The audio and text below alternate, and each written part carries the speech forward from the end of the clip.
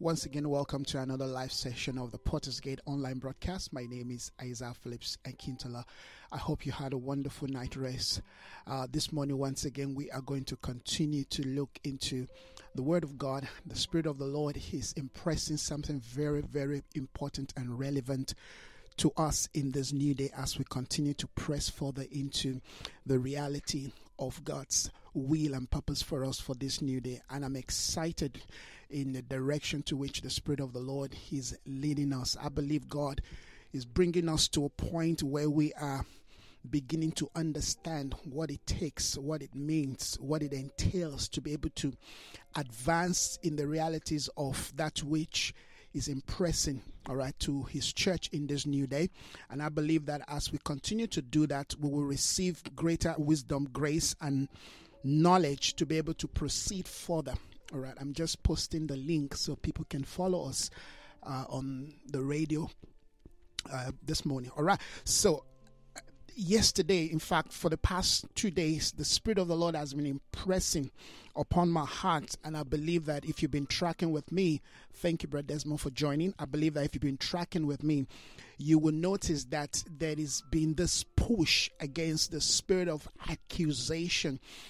And I believe this is something that we need to really look into as the day of the Lord continue to dawn on us, as the visibility of the kingdom, as the realities of the coming of Christ becomes more eminent. We need to begin to track the spirit, the characters that hindered men from completing that which the Lord gave to them. And you will agree with me that if we search scripture and we really allow the Lord to speak to us, we will find paths, we'll find tracks, we'll find directions within the word of the Lord that will help us to be able to identify the various kinds of spirit that hindered people from coming into the reality of their assignment. And if there's anything that I'm concerned, about in the days that we live in, is for us to assume. Thank you, Sister Barbara, for joining. It's for us to assume that we have all that it takes to be able to advance into, the next, realities of God without really checking the Word of God and studying and finding, what stopped men, from coming into the realities of God's plan and purpose for their life. I think it would be a disservice for us in this day where there's so much, expectation, upon the church, upon us that represent the things of the Spirit. I believe that we cannot make the same mistake that, the men of old have made, even the past move have made, that we've got to be able to look back and track and trace what sank their ship, what stopped them, what made these captains to fall into the ship and get drowned. We have to be able to look into the Word of God and find, where they missed it.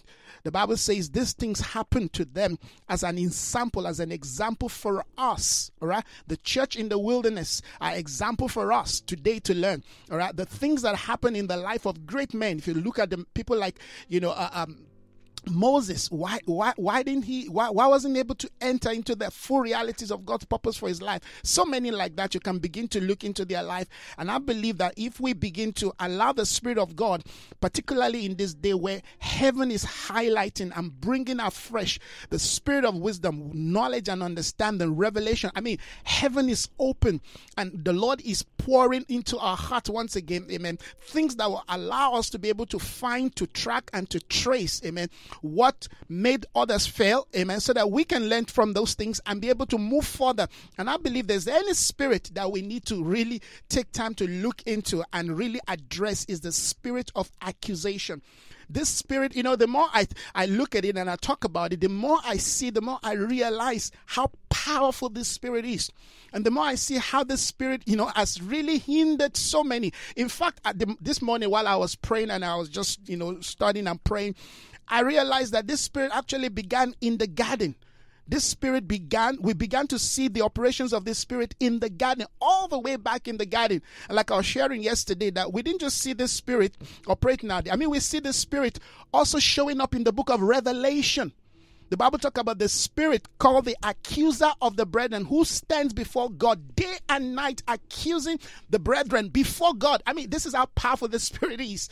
So we're not just talking about some, one little demon here. We're talking about a principality. If you ask me, I believe accusation is a major principality. And you know that a principality walks through a principle. I mean, the powers of darkness, particularly principality, they walk through principles. I mean, they've got values. They've got operating systems that they work with. And wherever they're able to establish their operating system, guess what? They will always get the same result. They will always get result, and they've never failed. But if we are going to enter, if we're going to complete our journey, if we're going to enter into that scope, amen, of perfected redemption, if we're going to come into the nearness, the Bible says, look up, your redemption draw near. If we're going to come into that nearness where we can see the visibility, all right, of our redemption, then we've got to challenge this spirit headlong. We have to be determined that this spirit will not get us. We have to believe God for grace, for wisdom, for strength. We have to track and trace the word of God and find principles and patterns to be able to address this spirit, because I tell you, this spirit is not going to give up. No, this spirit is not going to give up. The spirit will continue. The Bible says when the enemy came, all right, to attack Jesus after, his fasting and prayer, the Bible says he left him for a season. He left him for a season. In other words, I'm coming back. And guess what? He came back in Gethsemane. So we cannot be naive. We cannot just fold our hand and think, well, I've dealt with this thing and it's fine. No. It's not fine. Yes, we may have victory today, but we need to maintain our ground. And this is why I'm emphasizing this, this concept that we need to maintain our ground. I mean, the enemy came, in the garden and said to Eve, did God actually say you must not eat? That was the spirit of accusation manifesting. Challenging the wisdom of God, challenging the authority of the Father, challenging, all right, the sovereignty of God. Did God actually say you must not eat of this thing? Because God knows that the day you eat of it, you will do what? Your eyes will be open and you will see. You will be like him. So here is Satan, here is Lucifer challenging the very wisdom, accusing God of his wisdom before Eve, saying, look, whatever you think this man have told you, whatever you think this your God have told you is a lie. You can't trust him. You cannot believe. He doesn't want you to be like him. So the question is, what was it in the heart of Eve that made her, or rather that made her so, susceptible to the lie of the enemy? Why did the enemy came to Eve? What was it that Satan found in Eve? I mean, that was a question I was asking myself this morning. What was it that Satan found in Eve? All right, that he could, because you see, this spirit was always find something. The enemy don't just attack us. The enemy look for a loophole. The enemy will always search for something. It could be just something so very insignificant, very minute, whatever it is. You see, and that is what we need to begin to look at. Not the big things, the very little things that sometimes we don't even pay attention to. Those are the things, all right, that the enemy, latches on. You will look for. I mean, Jesus just finished praying and fasting. He said, look, you're hungry. Why don't you turn the stone to bread? I mean, it's easy. You're hungry.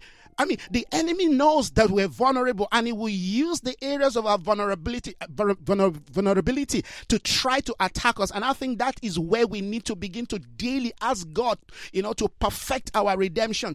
And redemption is not just the fact that, yes, I'm saved, I'm going to heaven, or I can speak in tongues, I know the word of God. No, redemption is that we're able to look into every aspect of our life, the faculties, our template, our imagination, our thought pattern, all right, the way we think, the way we believe, the way we view life, our values, our culture, ideologies, the things around us that we have accept as the norm, the things that we don't pay attention to, the things that are part of our society, the things that are part of our family, all right, we grew up with those things, but those are the very things that the enemy will look, all right, will find as a leeway to get into us. And the plan of the enemy is to make sure that we don't get into the reality of God's eternal purpose for our life. Because the enemy knows, particularly when he knows that you're serious with the things of the kingdom. I mean, somebody like me, the enemy knows that this guy Isaiah, I'm going to make sure that he doesn't enter. So he's not going to be looking for the big things, because I can easily see the big things. No, he's going to be looking for the things that I don't pay attention to. The very little, the very, you know what I'm talking about. Those are the things the enemy goes for, because that's where, the enemy knew the vulnerability of David, the mighty man. He knew that he would never be able to defeat David on the battlefield. He knew that the only way he could defeat David was when he's resting. Can you imagine that you're just taking a rest? You're entertaining yourself. You're taking a nap. You're just strolling. And he knew that he can find something to connect, and that's it. So we've got to be very alive. We've got to be awakened. We've got to be responsible, and we've got to be responsive to the Spirit. Our spirit man must be alive. We've got to believe the Lord, amen, to wake up, to allow us to be able to see. Our ears must be open. Our antenna must be clear, amen. There mustn't be any friction, any interference. There must be an understanding of the nature of the days that we live in. There is a spirit out there called the spirit of accusation, and the spirit is accusing brethren, not just accusing everybody. I was reading scripture this morning, and here was Paul before Festus. The Pharisee, the priest, the elders. They brought Paul before Festus, to judge. And Festus said, even in the Roman law, we don't just judge an accuser. We don't just judge them. No, we want the accuser to come and listen, amen, and so that both of them can have their case. This is how we do things. That we can't just pass law. We will wait, amen, for you who is accusing Paul. We will wait for you to come so that we can look at this together. And I'm saying to myself, I said, if the world system understand that you can't just accuse somebody without that person being there to defend himself or herself, how much more we in the church? What are we doing to ourselves? So that tells you that we're dealing with a spirit, because this spirit doesn't care. This spirit doesn't mind. This spirit is just there to make sure that, yes, you've been accused, and therefore you must be judged. And like I was saying yesterday, all right, somebody sent me a message, sent me a message on my birthday. Somehow, mysteriously, I never saw the message. I just never saw the message. I never saw the message until the day yesterday that I decided, okay, I was going to call this person just to, check how he's doing, because he's a close friend. And that was it. And I realized, my good God, suddenly it dawned on me, wow, what a breathing ground for accusation, because the person, I'm sure, would have said, oh, maybe this man doesn't want to talk to me. Why is he not replying? And if you're not, like I said, if one is not mature, if you're not, and I can assure you all kinds of things have come out of that, because we build our walk with God on assumption. We build our relationship, and where there is assumption and presumption, sin is bound to be there. Whenever we make the mistake of assuming, one of the best things that I've seen as I'm studying the Word of God is the one way to deal with this spirit of accusation is confrontation. Confront that spirit. Confront the accuser. Go to the person and say, hey, what is going on? For all I care, the person could have said, man of God, it's been how many days now? Did you get my message? Did you get which message? I didn't. Oh, then I see. Oh, but you see, when we leave things to assumption, and we just, okay, let's leave it. It doesn't matter. Okay, if he doesn't want to answer me, fine. No, it matters, because the enemy is going to use that same thing. All right, he's going to sow a seed, and that's all the devil wants. He just want to sow a seed. Just sow a seed of doubt. Just sow a seed of doubt in the relationship. Just sow a seed. The enemy is a master of sowing seed. He learned this thing from the Father himself. God is the Father, amen, of seeding, amen. The word of the Lord declared that as long as the earth remains, seed time and harvest time, life is governed by seeding, amen. If we learn to sow seed, it's only a matter of time before we begin to reap the harvest, amen. And guess what? Seed can be positive and can be negative, amen. The principles of life are built on seed time and harvest time. The enemy enemy come, the Bible says, while men were sleeping, the enemy came and sowed the wrong seed among the right seed, and they broke, the Bible says, and they both grow together. They both grow together.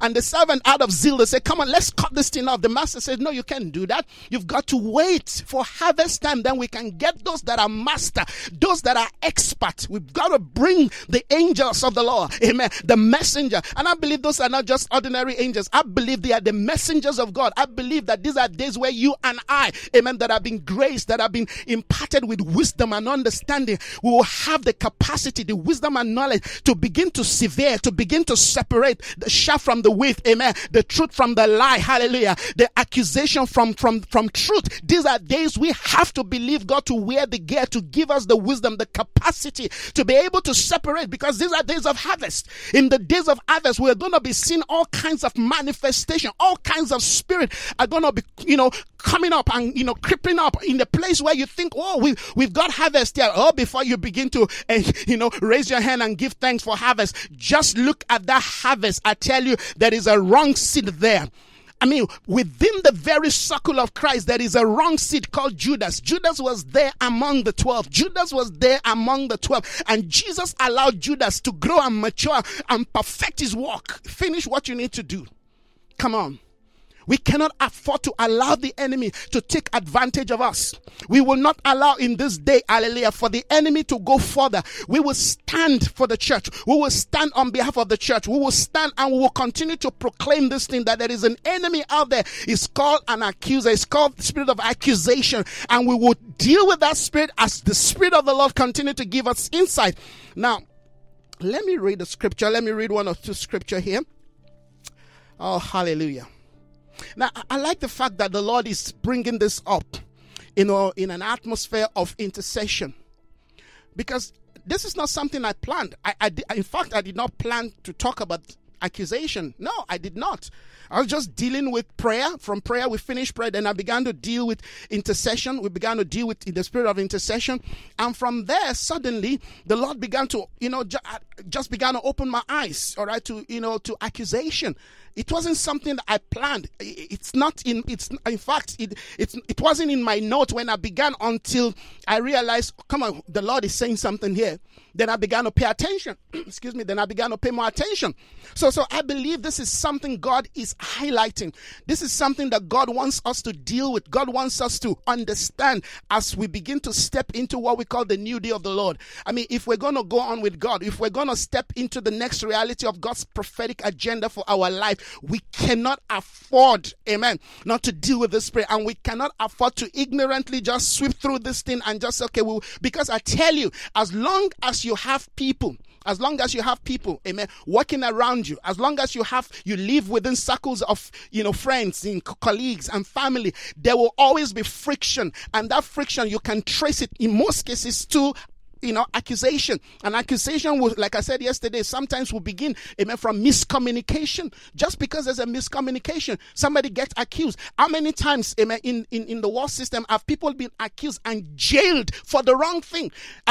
People have been jailed for a crime they never committed because somebody did not do their work properly, because the investigators never investigated. Every Christian must be an investigator. Every child of God must learn to investigate before you pass judgment. Don't pass judgment if you have not investigated. That's why they spend money, time and skill to investigate, because you don't want to pass judgment, amen, without knowing, without being sure, without being ascertained that indeed this person committed the crime. And that has been something that has weakened the church. It has weakened us. It has stopped us from advancing. I mean, many men of God have died prematurely. Their ministry have been crippled prematurely because of accusation. All right. Yes, there are all kinds of things happening out there. Yes, we've seen men of God doing all crazy things. We've seen the church do, yeah. But I'm telling you, half of the people out there that have been, that are facing issues is because they've been accused. All right. One of the laws in South Africa is you cannot define and determine somebody guilty until they've been proven to really be guilty. But we know that law doesn't really hold because it's a bit weak. I want to read a scripture. 2 Corinthians chapter 11. And we're going to read, in fact, we're looking at verse 3. But maybe I should start from verse 1. I hope you will put up with me a little of my foolishness. This is Paul speaking. But you are already doing that. I am jealous for you with a godly jealousy. I promised you to one husband and to Christ, so that I may present you as a pure virgin to him. What a heart. What a heart of Paul. Paul said, guys, don't be angry with me because I'm bringing this issue up again. I promised you to one husband, and that is to Christ. This is the heart of a true leader, of a true father, of a true intercessor, of a true elder, of a true vessel of God, of a true apostle, of a true, instrument in the hand of God. He says, please bear with me. If what you think I'm saying is foolish, just bear with my foolishness. And I know you're already doing that, because Paul is saying things that they're like, come on, Paul, say something else. We've heard this before. You know how it is, where you think, oh, I've heard this message before. Don't you have something else to say? Don't you have something else to say? But I tell you, there is power in repetition. Paul said, no, I need to bring this thing up again, because one of the greatest challenge that Paul, faced in his ministry years was in Corinth. If you look at the church in Corinth, this is a church that has it all. It's a mixture. It's a mixture of everything. Extreme. You see those who say, we're for Paul, then we're for Apollos, we're for this, we're for that. A church divided. Everything is just termaka, like they will say here in South Africa. Everything is upside down. They seem not to have an understanding, yet in the same place, here's the gift manifesting here and there. So Paul had to bring some order into this house. Say, guys, come. You guys are running with gift, but there are things you need to solve. There are issues you need to deal with. There are things that will cripple you from advancing, because there is division in your midst. And what is bringing this division, amen, is a spirit, is an accusing spirit. All kinds of spirit we find in this house. There's spirit of loss, there's perversion, the church of Corinth is a typical reflection of the church we live in today. Everything is there. So here's Paul saying, look, bear with my foolishness. At least these people, they have somebody to speak into their life, which is something that I admire about them. All right. At least they have somebody to speak into their life. Our problem today is that we don't even want, Paul to speak to us. If there's a Paul, we want to kill that Paul. No, we don't want Paul to speak to us. But at least they can listen to Paul. It says, I am jealous for you with a godly jealousy. There's something called a godly jealousy. People don't like that. When you are zealous about the things of God and you take a stand, amen, for God, and you stand for the things of God, and you are passionate about it. People look at you and is like, why are you doing that? Are you God? Why should you tell us that? Why do you have to tell us that? Don't tell us that. Don't speak like that. Can't you just be normal like every other person? And I tell them, I'm sorry, I'm not normal. My normalcy died some 3 decades ago. I'm not normal. I'm not a normal person. I'm an abnormal person because I live in an abnormal world. And for me to be able to deal with that which is before me, I have to live outside the box. I cannot be part of what everybody is doing. I cannot be dancing to the beatings, amen, and want to change them. It's not going to work. If you're going to stand in this new day, if you're going to stand for God, I tell you, you're going to stand alone, because people will not like that which you're declaring. Yesterday I proclaimed it. I am a reformer, and I mean it. I am a reformer. A reformer is not one that conforms. A reformer is not a conformist. I do not conform, amen, to the system out there. I do not conform to what people call Christianity and religion out there. No, I do not conform to that. I stand, I may be standing alone, but I know I'm not standing alone. But I'm standing, amen, with that which I see in the Word of God. And if we're going to move on, if we're going to, prepare for that which the Lord, amen, will have us coming into, then we've got to highlight all this spirit. We've got to highlight all these devils. We've got to expose these powers of darkness. We've got to take our stand. The Bible says, having done all to stand, stand therefore with your loins guarded with truth.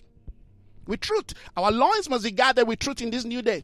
Not with somebody's, opinion or ideology. No, not with some traditions and religion. We've got to be guarded with truth, because I tell you, there is an enemy coming. I told you the last time, was it last week? I said, God once again It's shaking everything within our life. Amen. It's troubling the water. It's tearing things up. Situations are happening here and there, and you will think it's the devil. No, it's God. God is trying to expose all kinds of things around you. Things that are there, comatose. They are there. They're evil, but they're comatose. God is tearing. God is awakening all kinds of things so that you can wake up and see and know what to deal with. Amen. And get yourself prepared. So you don't think, well, I'm standing well. There are enemy all around you waiting to chop off your head. It's time, amen, to get up and get moving.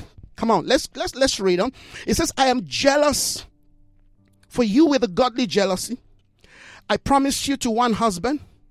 In other words, my duty is not for you. It's not to inherit you. I don't want to marry you.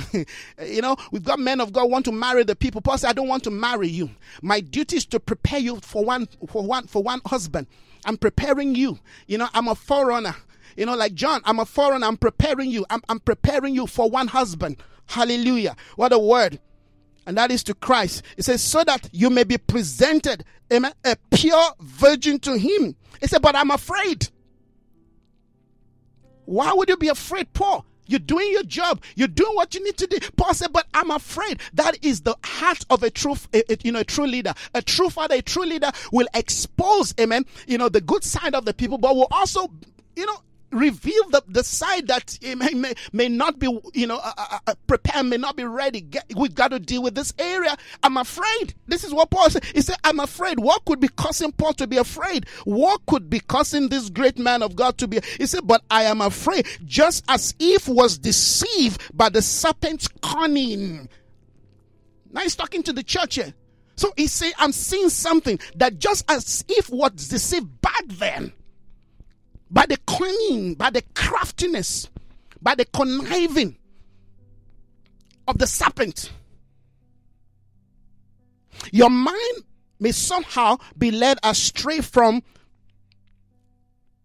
your sincere and pure devotion to Christ. It says, just as Eve was deceived, I'm afraid that you also, in the context, in the state of your mind, you may be led astray, all right, from your sincere and pure devotion to Christ. From your sincere and pure devotion. I'm dealing with the spirit of accusation. When there is no sincere and pure devotion to Christ, when our heart is no longer pure, when our mind, amen, are shifted away from a devotion to Christ, my God, that is a nice breeding ground for all kinds of spirit, including the spirit of accusation.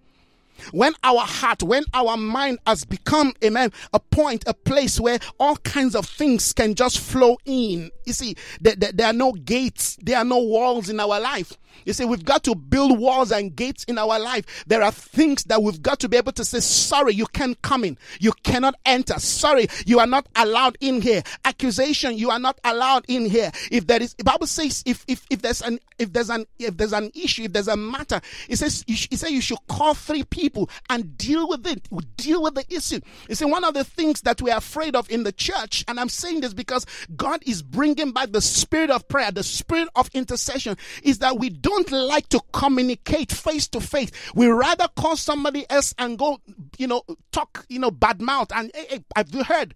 No. Call the person. People know me for that. And that's why people don't like to tell me things, because before you tell me, I'm going to tell you, wait a minute. Can we call this person that you're talking about? All right. If there's something that is wrong, and I know a lot of men of God have decided to cut me off because I would just not be, amen, their ears of all kinds of tales. No. I'm not going to allow that. In fact, if you tell me, you'll be surprised that I'm going to call the next person. I'm going to say, hey, I heard that you said this. I heard that you, and people don't like that. Some will accuse me. You're too confrontational. I'm not confrontational. I'm just applying the word of God. Why? Because I'm trying to stop a spirit. If you don't cut the head of that serpent, that thing will continue to grow. An accusing spirit will destroy, no matter how we build big, no matter how we grow, no matter what we have done. If we allow the spirit to remain and abide in our community, to abide even in our home, It would destroy. I mean, when my child is my daughter's, try to accuse, the brother. I said, no, that's wrong, Jemima. You cannot do that. No, Samuel, you cannot do that. I bring both of them and say, okay, what's going on here? All right, reconcile. Say, I'm sorry. If we can do that in the home, we should be able to do it in the church. You see, some time ago, the Lord asked me, what values are you imparting into your child, into your children? And immediately I said to the Lord, these are the things I'm doing.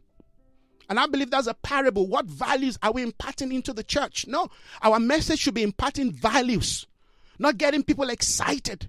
All right, we should be imparting values of honor.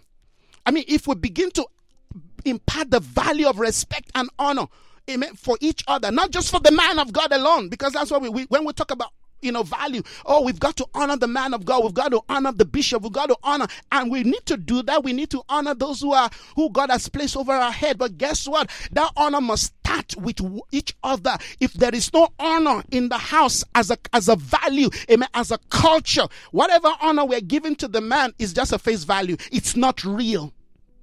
Because if the man is not there, we will talk behind him. You know how we do it.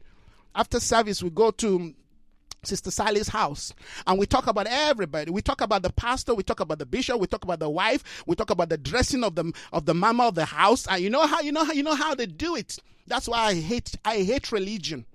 I hate it. I hate it with a passion.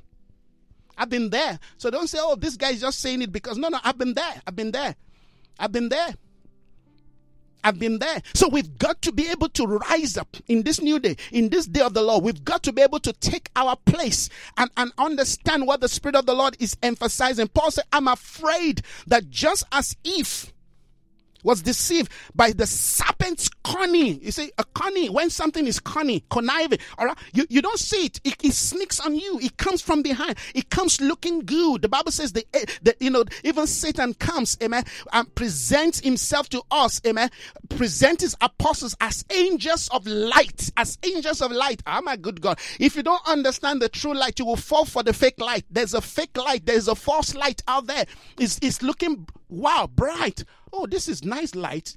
That's not Christ. So, because if you go into the world system, if you go into people who are into all this, Eastern religion, they're always talking about light. If you know about Hinduism and Buddhism and all this Asian, they're always talking about light. This light, that light, that light. But guess what? It is not the real light. If you begin to scrutinize the values, the spirit behind those lights is another light, is the devil. So we've got to be able to understand. The Bible says, just as Eve was deceived by the serpent's cunning.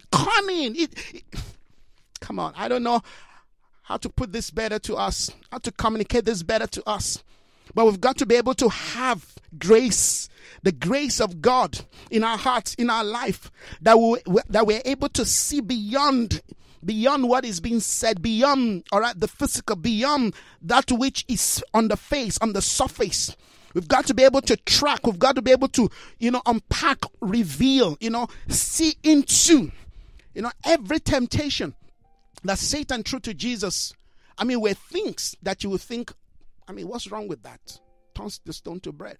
Jesus could be proven that he's the Son of God, but why would Jesus need to prove to Satan? Why would Jesus need? You see, you need to prove a point if you are insecure of where you are. That's where people prove a point. You only need to prove a point if you are not sure. If you know who you are, you don't prove nothing. If you know who you are, you just walk and say, I heard. I sent you a message and you never replied me. What happened? Did you get my message? You understand? You confront people in humility. Yes, there is confrontation, their humility. There's a confrontation of pride, but there's a confrontation of humility. I heard this thing. I want to be sure. Is it true? You understand? Don't let what people say to you about somebody else, amen, becomes your final arbiter of decision. That will be error. You will be living in error, and such kind of a person, amen, will never be able to pray effectively, because if you pray, your prayer will not be answered before God, because already you've judged somebody, all right, that the person doesn't even know what you're talking about. You've already judged the person.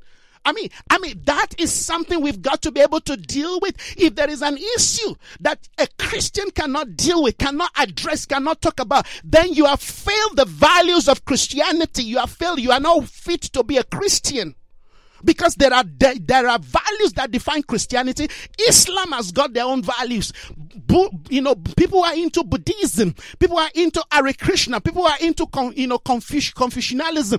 They've got this religion. They've got their values. One of the core pillars of Christianity is that when somebody offend you, go to the person. It didn't say stay behind and start speaking and start taking the word from A, B, C, D. It's unchristian. It's antichrist. We're talking about we want to finish strong in our day. We want to come into the confluence of that which God has designed. Listen to this. I keep saying it. There is a prophetic dimension for this nation. There is something God wants this nation to come into. But if we have the same bunch of Christians representing the things of God, we will never come into the finish. We will not even start to talk about finishing. We need to realize, we need to understand that this is the day God wants bold Christians. You can be bold and still be humble. You can be bold, amen, and still be soft. Is that not what Jesus revealed to us? He is both the lion and the lamb. He is the lion and the lamb. So anytime you see Jesus appear as a lion, you're going to see the heart of a lamb. And every time Jesus appeared to you as a lamb, you better be careful, because there is a lion that is about to roar. So don't take it for granted. Let's not take this moment, this day for granted. God is highlighting a powerful spirit. That thing showed up in Genesis. The next time we will see that spirit is in the book of Revelation. So that thing has been tracking, has been journeying from Genesis to Revelation, and people could not track it.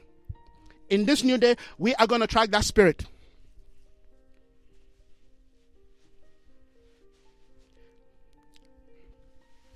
My call is to track spirits. That's why I don't have many friends. My calling, my mission, my mandate is to track the spirit that have destroyed, that have hindered, that have crippled, including perversion, sexual, anything. The spirit, tell me, I have faced it all. Sexual perversion, I faced it. All kinds of evil spirit, I faced it. I faced it. Tell me, just mention the spirit. God place things, people, issues in my life to test me, to prepare me for this day. So I'm not a pastor. I'm not pastoring nobody. I'm pastoring the nations. We want to raise a voice. This nation must come into a prophetic destiny. The nations of the world must come into their prophetic destiny. We will not fold our hands and let some few funny spirit destroy what Jesus died for. There is a generation being awakened. There is a generation that needs to hear this truth, that we have to rise up. We have to bring a people into their destiny. Do you know why Moses could not enter? You know why Moses could not enter the promised land? Listen, I do not believe that it was God God ordained it, because I've heard that theory that God ordained it, ordaining that Moses was just to bring the people out, but not to take them in. I don't know if you've heard of, that school of thought. But guess what? I do not believe that. I believe that God ordained Moses to bring the people out of bondage and to bring them into the promised land. But something began to happen. If you check the scripture, you will begin to see. You can trace what happened to Moses, why he could not enter the promised land. Because first of all, there was a spirit of disobordination. God told him, this is what I want you to do. You speak to the rock. You don't strike the rock. You see, when God asks you to do something, you don't second guess.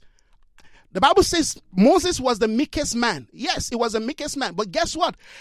Pride and anger hindered him, and subordination from entering. Because when ministry gets into your head, you throw God away. You need to catch that.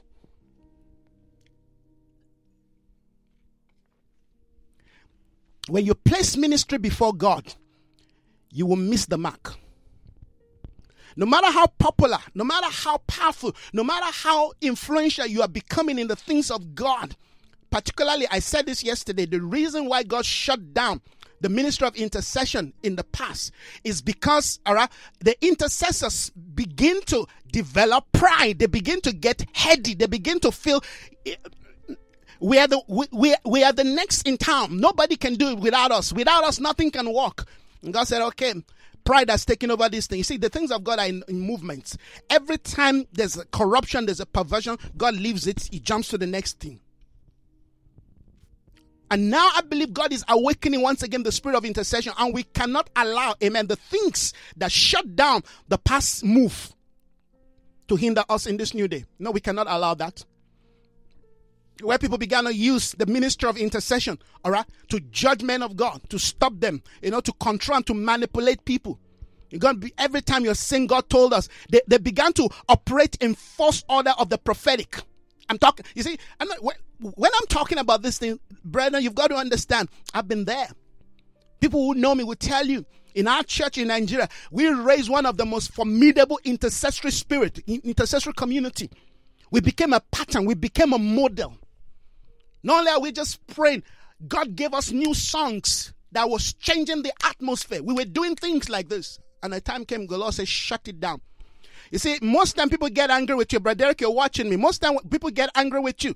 When God says shut something down, and because people do not understand what you're saying, immediately people start judging you. They think, okay, maybe this man is not even interested in what we want to do. No, you don't understand the ways of God. When God says shut something down, you shut it down because that itself is a test. And we don't understand the ways of God. So we miss God because we want to judge God. We want to judge the things of God by the fruit of the knowledge of tree. By the fruit of, the fruit of the knowledge of the tree of good and evil. No, we're not tracking that tree. We are tracking the tree of life. When God says jump, you jump. When God says fly, you fly. When God says bow, you bow. When God says be quiet. 7 years of my life, God says shut up, say nothing. Zip your mouth. I zipped my mouth for 7 good years. You never hear Isaiah. You never see Isaiah. And the day came, God says, now open your mouth. 7 years in this nation, God says, close your mouth, say nothing. It's funny when we begin to try to judge the things of the Spirit, amen, by the fruit of the tree of the knowledge of good and evil. It brings destruction to the camp. This is the day where we've got to follow. We've got to track the heart of God. We've got to track. If there is no trust in what we're doing, accusation will come in. If there is no trust in what God has called us to do, if there is a leader you are following and you do not trust the person, please stop following that leader because you're going to be a worm. You're going to bring destruction. You're going to be an instrument of destruction to that which God wants to do. When the children of Israel stopped trusting Moses, there was chaos in the camp. You've got to bring order. God is bringing order back to his church. Not just to one church, back to the church. God is bringing order. And for order to come back to the church, we've got to be able to track every spirit that brought disorderliness, that brought division, that brought all kinds of wickedness. We've got to bring order back. Listen to this. Angels are not going to come and do this job. No. The job is not for the job of angels, amen, is to bring the message and give it to the messenger. Amen. Yes, the word must be perfected in the messenger. They send them. I'm a messenger. I'm a called one, sent to bring a word of the Lord to this land, to this nation, to my generation. Not just to South Africa, to America, to Canada. People are tracking us. They are asking, we want you to connect with you. Listen, brethren, we've got to understand the day that we live in. If we allow, amen, a foreign spirit to enter into our company, into our community, into our homes because we are immature, accusation will cripple you from advancing into the next dimension. You will remain dwarf. You will remain limited in where you are. And the enemy likes it so. Just stay there. And he will be giving you little blessing there and there. And you will think, wow, after all, Isaiah is no longer in our life. We're getting blessed. You've missed it. You're blind. You're blind. You've missed it. Isaiah is a man God sent to challenge you, to bring you out of where you are into the place where you need to be. But it's not going to happen by soft glove. No, sometimes Isaiah will have to remove the glove and give you, a real hitting, a hitting that will be painful. And you'll say, yes, I will align with the will of God. God, listen, one of the ministry of the prophetic One of these days, I'm going to deal with, how to track the ministry and the spirit of a prophet. How to track it, because a lot of people do not understand that. And that's why people who walk with a prophet, they're always having issues. If you have people that are very prophetic in your life, it will take the grace of God for you to understand them. And you have to have a lot of patience. And you have to, it's like God says, Abraham, walk before me and be perfect. And I'm watching Abraham trying to catch up with God. You're trying to catch up with God. You see, and you're trying to catch up with him and being perfect and being straight. That's how the prophetic is. You're working with somebody who is almost like, light years ahead of you. And the guy is, come up, catch up. And you're like, I'm so tired. There is something, that is the place of the training. They're training your spirit. And if you don't understand that, guess what? Accusation, divisions, hatred, anger, depression, all kinds of things. Let me tell you this. If we don't understand how to track the things of God, an evil spirit will present themselves and we will assume it is God. And this is what is happening today in the church. An evil spirit will patch in. The Bible says a spirit of life from God was sent. In other words, God saw that you want to believe in a lie, I will give you lie. You want to believe in delusion, I will give you delusion. You want to believe in perversion, have it in a fool. God will give you the desires of your heart. It's not what you pray for. God will give you the desires of your heart. It's not what you're praying for. I say God will give you the desire. God doesn't just listen to what you say. He listens to what is in your heart, and that is what he will reward. That is what he will give. Come on. You say, what are you talking about? I'm saying God will give you the desires of your heart. You see, if your heart desire is carnal, is fleshy, that's what you're going to get. He said, he who is lying, let him continue to lie. Continue to lie. So we've got to be able to understand the days that we're living. That's where the Spirit of God is speaking to us, so that we do not make the same mistake. That is why we have the Word of God. It's a reference. You want to live life successfully. You want to overcome. You want to be victorious. You want to reach that place where indeed you can look back and say, thank you, God. Let the Word of God be your mirror. Let the Word of God, don't read the Word and choose what you want to see. Let the Word read you. Don't just read the Word. Let the Word read you. When the Word read your emotion, let the Word read your attitude. Let the Word read, amen, your belief system. Let the Word read your values. Come on. Let the Word read, amen, your sense of belief. Let the Word read how you give. Let the Word read every aspect. Let the Word read how you treat others. Let the Word read, amen, read how you express the will of God. Let the Word of God read that. You don't just read the Word. We've been reading the Word, but now we want the Word to read us. Come on. I know the Word of God is coming with life this morning. We've been reading the Word of God. It's time for the Word to read us. You see, when the Word of God starts reading us, then we are growing. You see, there is a time where we need to study. But then there's a time we need to now take the exam. When you start taking the exam of truth, amen. When you start taking the exam, amen, of the values of the kingdom, then you are growing up. Then you are coming into maturity. Maturity is not going to happen by chance. It's going to happen because you have sat for the exam and now you are ready. Now you're ready. Now you're ready to take the exam. Now you're ready. You've studied for it. Now you're ready to take the exam. And the exam will be all kinds of things. Listen, the exam will be, people will be saying, people will be accusing you. How you also respond to the accusation matters. It's not just because, see, if a spirit of accusation, amen, is at work. But if you respond, amen, with wisdom, with the knowledge of God's word, with the will of God, amen, guess what? You win. When an issue transpires, and you know you're right, and you believe you're right, and the Lord wakes you up and say, you go ask for, forgiveness. But you're the one that is right. And God said, go ask for forgiveness. And you go and you do what God asks you to do. Guess what? You grow. You mature the more. That's what people do not understand. But pride will say, no, I'm not going to go. After I'm not the one that is at fault. You want to kill a spirit. You want to destroy that spirit. You want to hamstring that spirit. Rise up and go. The more you do that, the more God increases you. The more Christ grows in you. The more the will of God increases. The more the authority of heaven sits in you. The authority of God is invested in the place where humility is visible. Where there is no visibility in humility, pride will continue to hinder us from doing what we need to do. And pride, the Bible says, goes before a fall. What are we doing? We're tracking the spirit. We're tracking the spirit called accusation. It's a powerful, deadly spirit. I'm going to read that scripture again. Revelation. Thank you, Jesus. Oh, hallelujah. Revelation chapter 12. I'm going to read Revelation chapter 12 verse 7 says, and there was war in heaven. Michael and his angel fought against the dragon. And the dragon and his angel fought back. Can you see that? The dragon and his angel, they fought back. They fought Michael back. But Bible says, but they were not strong enough. Hallelujah. But they were not strong enough. And they lost their place in heaven. Marabashianda. As they have lost their place in heaven, they are losing their place on earth.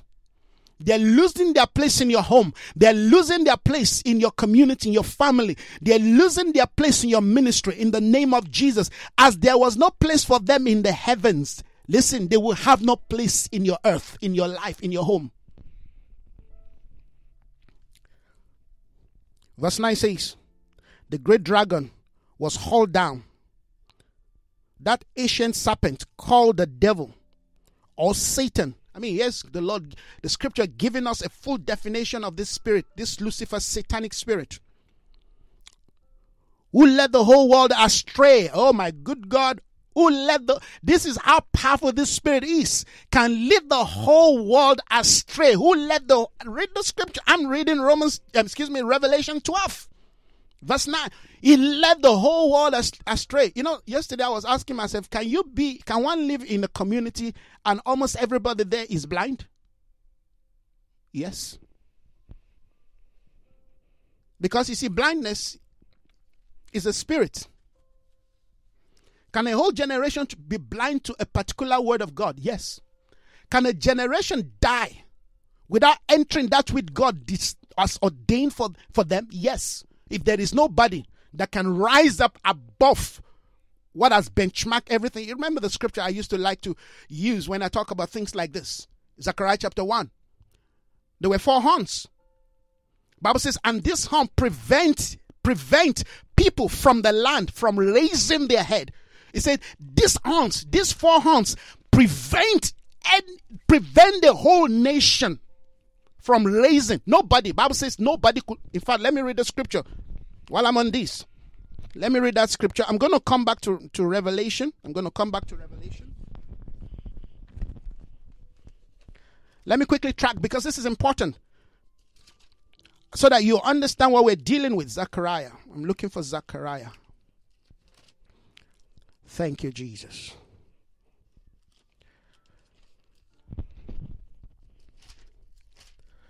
Oh, hallelujah.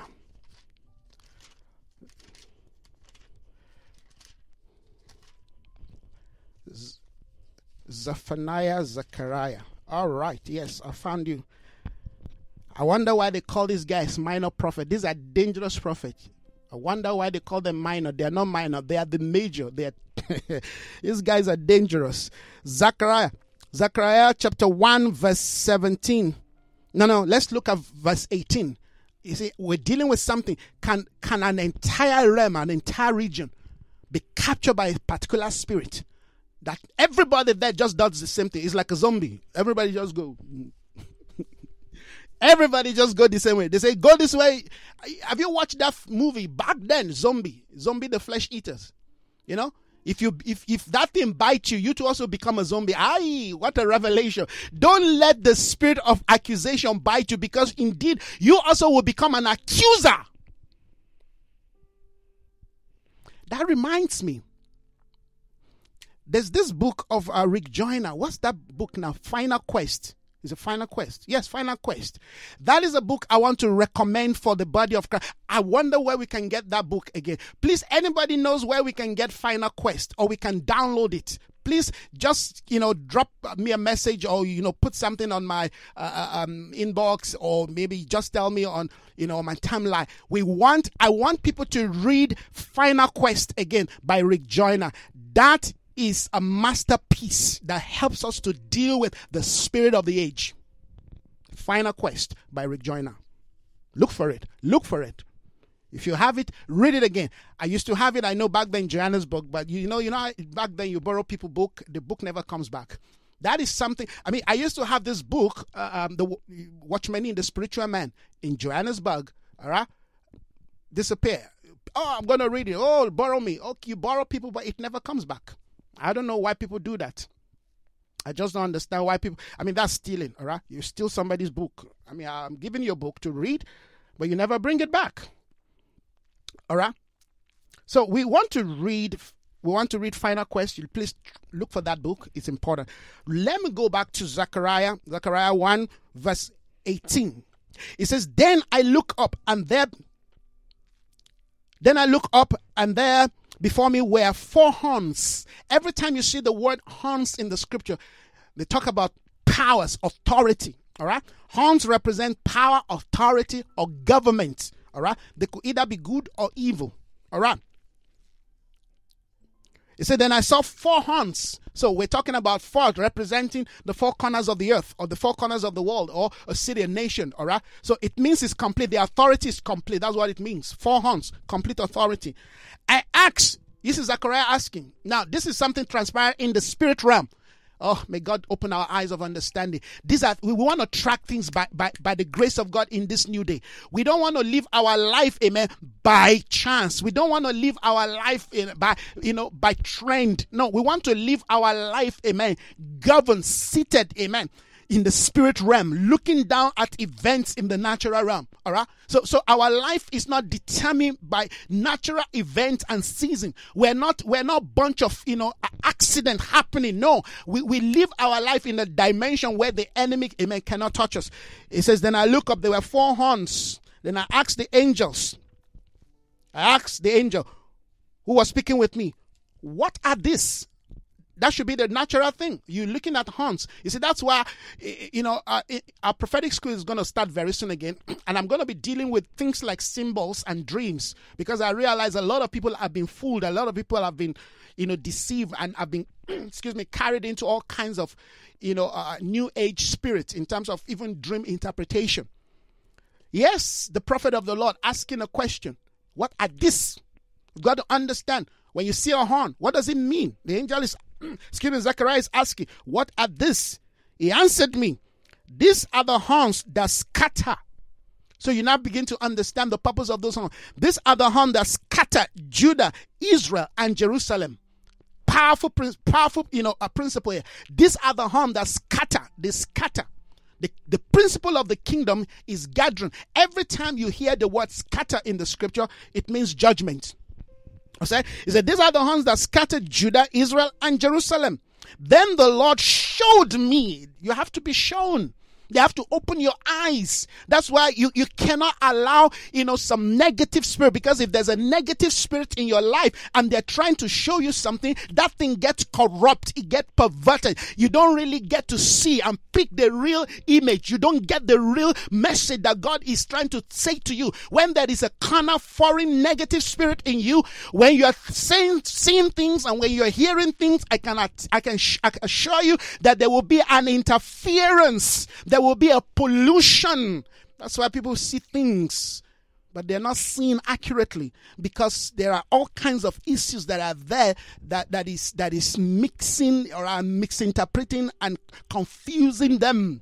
Therefore, their utterance and their proclamation and their interpretation of what God has shown them, amen, or what God is trying to show them, amen, is not accurate.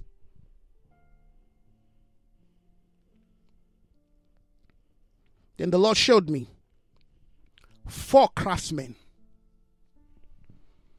It takes 4 craftsmen to deal with the 4 horns. I mean, I would have assumed just 1 craftsman is enough. After all, we're dealing with the things of the spirit. I mean, we're spiritual.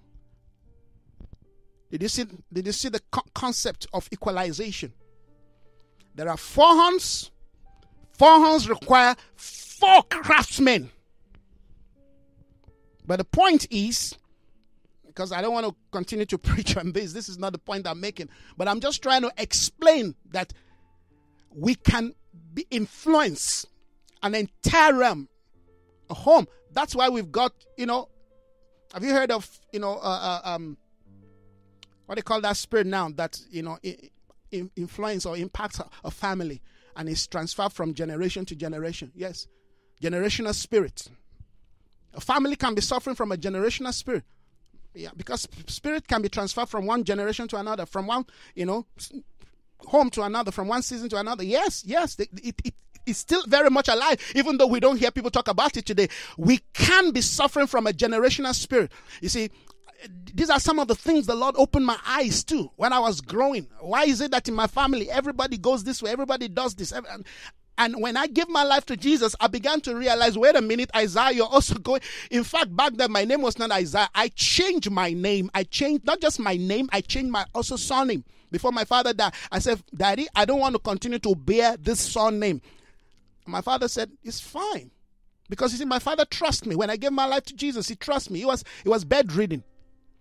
He said, okay, what do you want to bear? I said, I want to bear Akintola. Akintola is my grandfather's name, but the name everybody is bearing in the family is a compound name, which is Omikule. The word Omikule, all right, is like you say, the water has been dedicated. But the meaning is that, all right, my family were actually dedicated to the goddess of the water. So everybody does this ungodly thing. You can just see the spirit manifesting. I'm sharing something very powerful with you. And I said, if I'm going to continue, one, I don't want my children, all right, to carry the same spirit. I want this thing to stop with me. So, Daddy, can I change my surname? He looked at me. I could still remember. He was lying on the bed. He looked at me. He said, yes, you can. So he said, which surname do you want to bear? This is strange. Nobody does that from my kind of tradition. I said, I want to bear your father's name.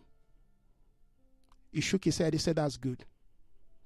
What's my grandfather's name? Akintola. So that means strength. Strength is more than wealth.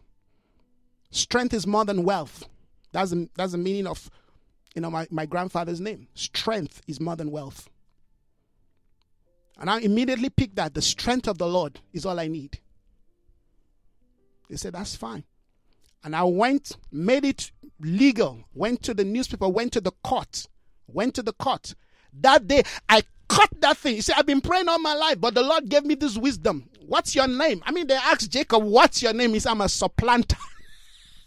So everywhere you go with the name, guess what? You'll be supplanting people. You'll be taking things that doesn't belong to you.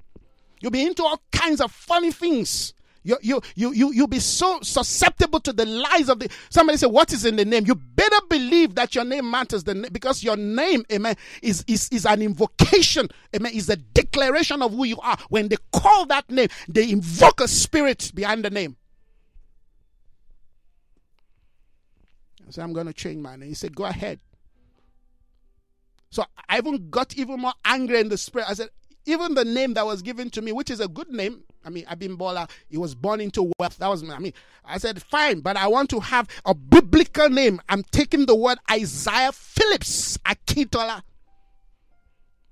I was still a teenager. I didn't even know what I was doing, but I had an understanding of the word of God. Guess what? Everybody in the family was like, so who do you think you are? It's my destiny. And the destiny of those that are coming after me. And I said, Father, if this is of you, you will give me a son that will carry this name Akintola to the next generation. And he did. Can you stand out? Or you want to follow the crowd? Can you dare to be different for Christ? You see, Christ was never a conformist. Not even his own family. You see, when it comes to the things of the Spirit, there is no compromise. You know what I'm talking about? When it comes to the things of the Spirit, you do not compromise for all kinds of funny spirit to be able to patch in, to find their way into your life. No, you don't do that. That doesn't mean you're still not going to get challenged when you do this thing, when you make this decision. Oh my good God, tell me the battles I've faced. But every day I make up my mind, I'm standing my ground. I rather die fighting as a man of honor than to die hiding. No, I rather die fighting as a man of honor. Die for the honor and the fame of Christ.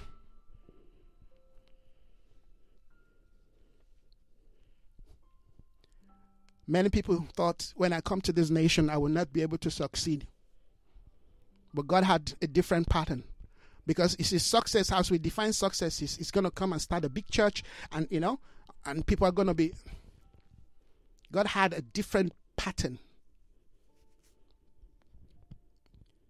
You take the airwave, you take the land. We're taking the airwave by storm. And that's why I'm encouraging you. Share the link. If you can, share this link.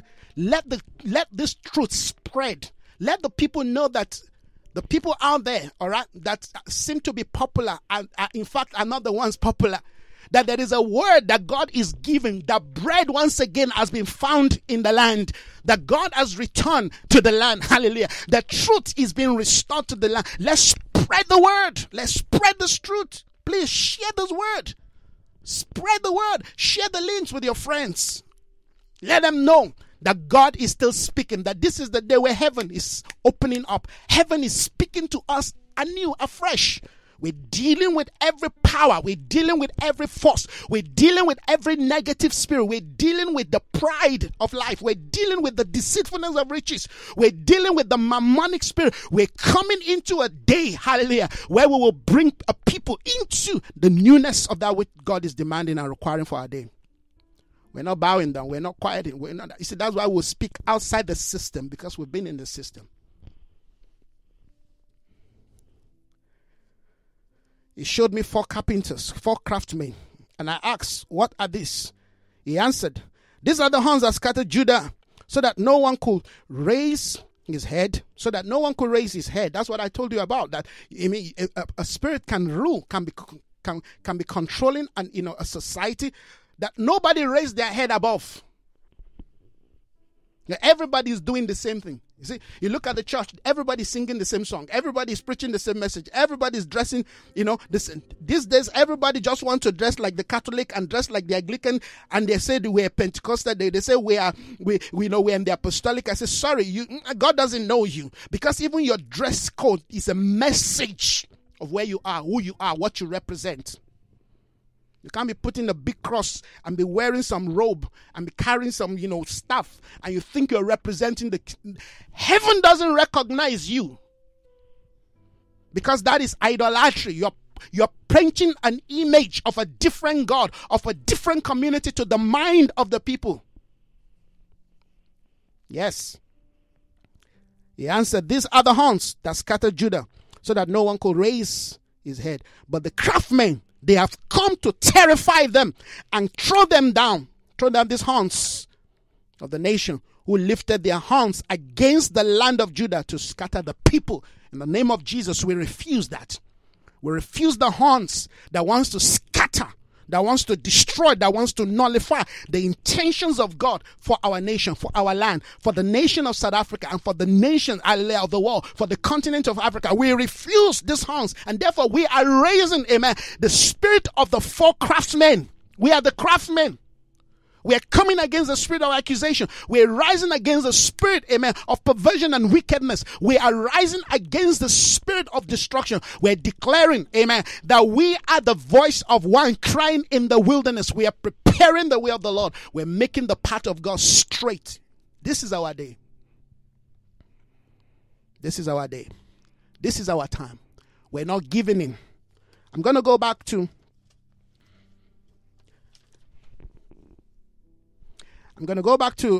Revelation. Revelation chapter 12. We're dealing with a spirit, it's called the spirit of accusation. And this spirit, amen, is so powerful that it can hinder, it can frustrate, it can limit, it can cripple. Bible says, don't allow the seed of this spirit into your heart. This Spirit appeared in Genesis.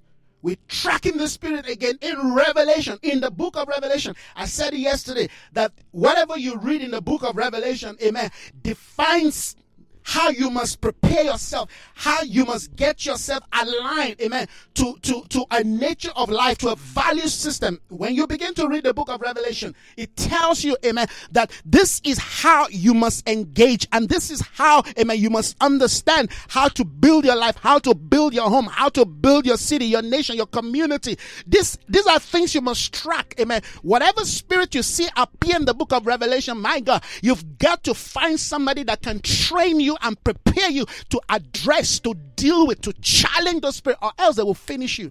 You see, it's not about starting, it's about finishing. Genesis is starting, Revelation is finishing. So you need revelation to understand. That's why it's called the book of Revelation. Don't try to, theologize this thing. Look at it from a theoretical perspective. No, you've got to look at it, amen, from the concept of the Spirit. We are living in the day of the fulfillment of the prophecy in this book. I say we are living in the day of the fulfillment of the prophecy. These are days of the nearness of Christ, the kingdom. The more the kingdom of God, amen, becomes visible in us, through us, in our community, the more we've got to change our wineskin, change our dress code, change our principle, our philosophy, our thought pattern, amen, to align to a man, John, that can also see and address the activity in the book of Revelation. Listen to this. If you're waiting for some Armageddon, that may happen, but guess what? Armageddon is already taking place in the hearts of men. War is already taking place today. If you don't believe me, go see what is happening in Nigeria, in Plateau State. We're already living in the days of genocide. People are already dying for their faith in this new day that we're living. You're living your life as if you're completely detached from the realities of the day. These are days of persecution. The church is being persecuted. You're still playing church, still playing, come on. They're playing flute, but you don't want to dance. You can't pick the sense, you can't sense the spirit of the age. I say we are in a day of persecution. We're in a day of persecution. You talk about the persecuted church. We're already in that day. Don't let nobody fool you. When do you think that day is going to happen? When do you think that day is going to come? It's already here. A whole community in Kaduna, in Nigeria, wiped away because they are Christians. Not because they did any other thing. Because they are Christian, they're wiped away. This is a place I came from. So don't tell me. See, if you don't know what is happening, you don't understand the passion of those who are standing to proclaim. We've got to wake up. We've got to see what is going on. Let's not allow the enemy to lie to us and deceive us as if, people are daydreaming. People are sleepwalking. Come on, wake up. Smell the coffee. This is a new day. We are in a day of war. If you're still, asleep, you're still drowsing, you're still, I'm not sure if you're going to survive it. You've got to wake up. You've got to wake up. You've got to realize the days that we live in. The word of God is coming to pass. Scriptures are being fulfilled. This is that has been written. If Peter could trace Joel in his day, you can trace Revelation in your day. Oh, halabashaya. I just feel a fury in my spirit. The passivity of the church. Playing church and playing games. Come on. I was sharing with my wife some time back. All this Muslim nation, Syria, Iraq, all those areas. Those were areas that the gospel, had reached. Back in the days, all those places were reached. Turkey, all those places were reached by the gospel. Those are places that, the light of God was blazing there. Do you know how the church lose those grounds? Because the church was playing tradition. The church was busy fighting each other. While they were busy fighting each other, guess what? Muhammad got up, declared a crusade, and began to take the territory that was once rich for the Lord. I hate it when people don't understand what is happening. We are fighting for the soul of our nation, of our community, of our city, of our family, of our children. The destiny of our children, listen to this, is at stake. I watched a documentary not too long ago. What these globalists, this ungodly, new age humanist movement are trying to do. And in fact, they've already begun in South Africa. How they want to reculture our children and teach them sex education. That they can choose for themselves what they want to. Oh my good God. This is a real thing. I watched the documentary. We're playing church. We're still fighting each other. Oh, she didn't greet me. Oh, he said this about me. Come, stop the nonsense. Wake up. You're sleeping. You've been sleeping for too long. Wake up. Wake up. It's time we need to begin to have, prayer conference. I used to have, a prayer conference back then in Johannesburg. So the battles of the kingdom. That's the title, the battles of the kingdom. Pastor Edgar is not watching. I'm not sure if Myrtle is watching. We had two, the battles of the kingdoms. What are we dealing with? We're exposing system behind the things people call democracy and all this. We're dealing with the powers, the spirit behind them. Those conferences were called the battles of the kingdoms. Those are kind of conference we should be having today, not how to become a millionaire. Am I saying we don't need money? We need money. We need money. But if God is going to give us money, we've got to prove that indeed we are ready. Amen. Because I tell you, I know without a shadow of doubt that God is going to resource the church. The church is going to be, the last day church is going to be a wealthy church. But guess what? It's not going to be a wasteful church. We're going to be a wealthy church, but we're not going to be a wasteful church. We're going to be a church that understands the priorities of the kingdom. And therefore, we will begin to resource that which, amen, needs to be resourced to advance the kingdom of God. The people that are determining, hallelujah, the destiny of society are unbelievers. They're humanists. Some of them they walk in all kinds of strange, foreign, demonic spirit. And we're just consuming. I'm tired of a consumer-driven church. I am tired of a consumer-driven church. I want to see a church that manufactures. I want to see a church that is creative. I want to see a church that understands. That's what I say. When we pray, we should have a brainwave. We should be creative. Our prayer should bring creativity. Our prayer should bring ideas that can give us capacity for innovation to fast-track the advancement of the things of the Spirit. That's how we pray. Just pray and pray, and your prayer has no headway, has no clarity, has no direction. You can't be praying when you are soulish. You can't be praying and be praying the things of God where your mind is all in all kinds of place, being hijacked with all kinds of spirit. You're dysfunctional. What kind of prayer are you going to be praying? You need to pray first. God, save me from myself. Deliver me from ungodliness, perversion. Deliver me, all right, from being divided. Make me whole. It's one of the prayer we need to be praying today. We want wholeness. Because it's in wholeness that we can heal others. We've got to understand the heart of God. We've got to understand the mind of God. This is a day of the Lord. We cannot afford to be playing. We cannot afford this foreign ungodly spirit to be controlling us. We want to war with the dragon. We want to be able to overcome. Because the Bible says they overcame him by the blood of the Lamb. By the words of their testimony. The blood of the Lamb, hallelujah, flows in our vein.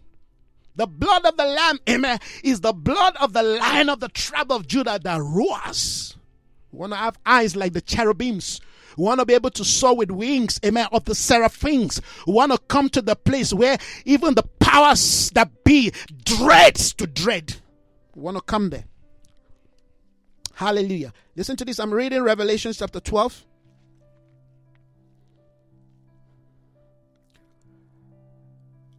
Let me take it from verse 9 again. The great dragon was hauled down, the ancient serpent called the devil or Satan, who led the whole world astray. It was hauled to the earth, and his angels with him. Come on, this guy's been bound. Then I heard a voice. Then I heard a loud voice in heaven saying, now have come salvation.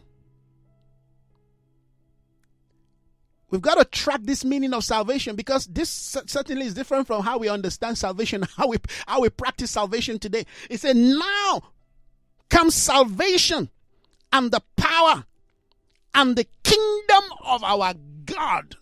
Now has come salvation, redemption, every aspect of our being. I know you gave your heart to Jesus, maybe some 10, 20, 50, God knows how long you gave your life to Jesus. But guess what? As the seed of that redemption, that salvation, impact every aspect of your faculty, to the point that when accusation comes, when the spirit of accusation comes, you say, no, not here. Sorry. I'm not going to take that spirit. No. Sorry, not in this house, not in this home. That person, I know him. And if there's something as a misunderstanding, I'm going to go to that person and ask. I get things cleared up. I'm just going to get things cleared up. So what happened? It's as simple as that. It is pride. It is, there's a word the Lord gave me this morning. I hope I can remember that word. Because I believe those are the spirit that is driving the spirit of accusation. All right? Yep. So it says, then I heard a loud voice in heaven saying, now have come salvation and the power and the kingdom of our God and the authority of his Christ. For the accuser of our brothers, or the brethren, who accuses them before God, day and night has been hauled down, has been chained down. That's the word hold, to chain down, has been chained down. They overcame him by the blood of the Lamb and by the word of their testimony. They did not love their life as much as to shrink from death. As much as to shrink from death. What a value system. I'm going to round up here. They did not love their life as much as to shrink from death. In other words, they rather stand by the values of God than to give in. They say, I'd rather die. Say, death, come. I'll look at you, death, at face. These guys are dangerous here. You see, this is the kind of Christianity we want to see. They did not love their life as much as to shrink from death. I know, death don't come. Come, make my day. You think Shadrach and Meshach and Abednego were not afraid when they said, we're going to throw you in the fire? And Daniel? They were afraid. But guess what? In their spirit man, they were not afraid. And you know why they were not afraid? They knew their God. You see, those who don't know their God are the people who compromise. Now, when that spirit says, did you hear what the brother A said? Did you hear what that sister said about you? Did you hear? When they come to accuse, when they come to speak and badmouth, you can say to them, please don't come back and say this thing to me again. Or else if you come back the next time, I'm going to rebuke you because you are not representing God. And then you're going to go back to that person they're talking about. I heard that XYZ was said. You did XYZ. Is it true? Let's talk about this thing as brothers to brothers. People don't like that. Why? Something is wrong with our message of salvation. Something is wrong with our message of representation. Something is wrong with how we define values. Something is wrong. We've got to change. You see, these are the things that we need to address that will make our prayer fast. The Bible says, while Elijah was still praying, the fire came down. Why did the fire come down? Because his life, his value system were in sync with that of heaven. You see, it's not the length of prayer. You see, it's not the longevity of prayer. It is how accurate, how visible you are before God. It is how aligned you are to the mind of God. It is how your life represents, amen, Christ on earth. That is what makes effective prayer. The effectual fervent prayer of the righteous. It's not how long you pray. That's good. I pray. People who know me, I can pray 3 hours non-stop. 3 hours non-stop. And I mean, I'm not joking. I can pray 3 hours non-stop. I know how to change my gears in the spirit. But I also understand that it's not the length of prayer that matters. All right. It is my alignment. It is my position, my posture. Amen. To the values of God, to the standard of God, because you can pray till Jesus comes. If your life is not in sync with the word of God, God will not answer the prayer of the wicked. The wicked means, amen, that your life, amen, is in rebellion, that your life, amen, is outside the order of God, outside the parameters of the Spirit. Father, we thank you. We honor your name, Lord. We glorify you this day. We bless you. Thank you, Father, for your word, your mind, your counsel. You're revealing yourself to us. You're showing us things that we need to learn, we need to know in this new day. And Father, we do not flinch from this truth. We embrace this truth, oh God. Though you may slay us with this word, but Father, we choose to accept. We fall on the sword. Like Rick Joyner said in that book, Final Quest. That book is coming to me again. Let's look for that book, Final Quest. He said, those who fell on the sword, who died, got up again. But those who refused to fall on the sword were eaten, were destroyed by all kinds of evil spirits. We want to fall on the sword of the word of God. Fall on the sword of the word of God that we may live again. Help us, Father. Help us. Help us in this new day. We come to the altar and we present ourselves as a living sacrifice. We lay on the altar and we declare that we want to become that burnt offering. Nothing of us remaining. Let everything that will remain be a smoke. A smoke. Our life a smoke rising up to you. This is what we pray for. This is what we desire. This is what we want. This is what I want for myself and my family. That our life become a total burnt offering. That the ashes of yesterday is taken out, Lord, and taken to Valley Kindron. That, Lord, we will become a smoke unto you. Yes. We'll become a smoke that cannot be stopped. Spirit of God, we thank you that you will continue to speak to us. You will continue to align our hearts. You will continue to align our mind to your intentions in this new day. You will continue to impress upon us your demand, and we will not shy away from it. We embrace it, oh God. Though he slay me, we will not deny him. This is my prayer. Let a new church be awakened. Let a new church in South Africa be awakened. Let the spirit of the ecclesia, an ecclesia that has not been captured, an ecclesia that have not been robbed of our robe, be awakened. That we take our place once again in the land, manifesting the glory of your presence. Lord, we thank you this morning that you will show yourself strong on our behalf. You said those who know their God will rise and shine.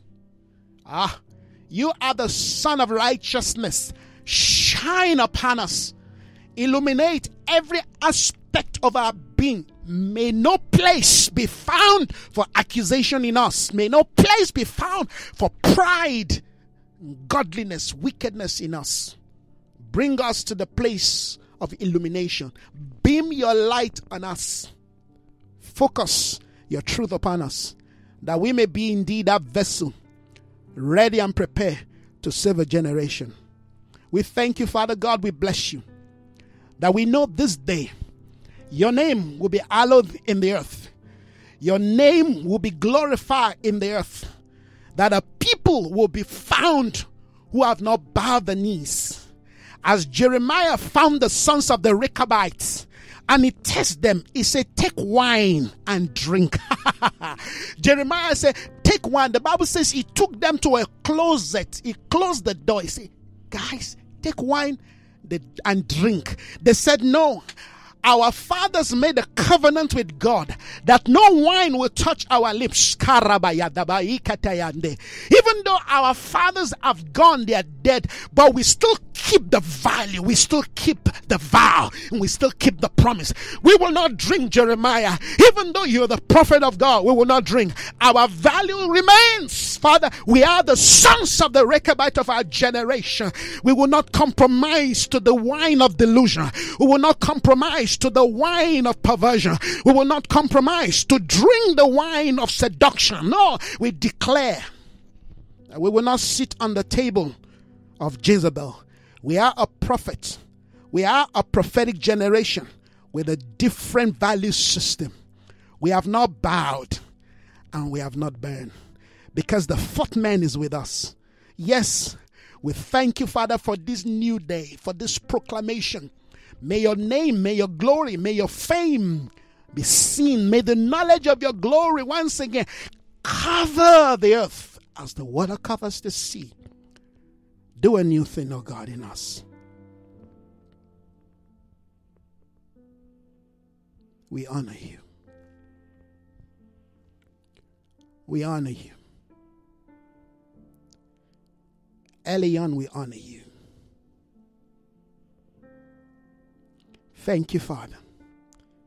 Don't stop. Continue to speak. Continue to speak to us. Thank you, Lord, for the fire of your Spirit awakening the hearts of my brethren watching and the ones listening. Thank you that we will be able to go forth representing the order of this new day in accuracy, shoulder to shoulder, going forth proclaiming the name of our God in the land of the living. We thank you, Father. No man takes this honor unto himself. We have been called not after the order of Aaron, but after the everlasting priesthood of Melchizedek. Thank you. Honor and glory to you. Thank you. Hallelujah.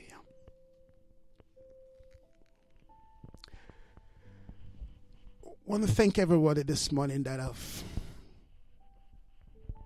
connected with me in prayer. Heaven is looking for a group of people. I want you to be part of the mighty army God is raising in this season. And I'm not using that word lightly, no. There is an army, there is a mighty army being awakened. We just touch a dimension in the book of Revelation, in the book of Zechariah. There are men called craftsmen who would challenge the horns. There's a new order of people coming out who love not their life, not to the point of shrinking when death shows up. These are the army of the new day. These are the army of the new dawn. These are the army of God's righteousness, emerging from the ashes of yesterday's fire. Wouldn't you be part of this army? Let's stand together and war together.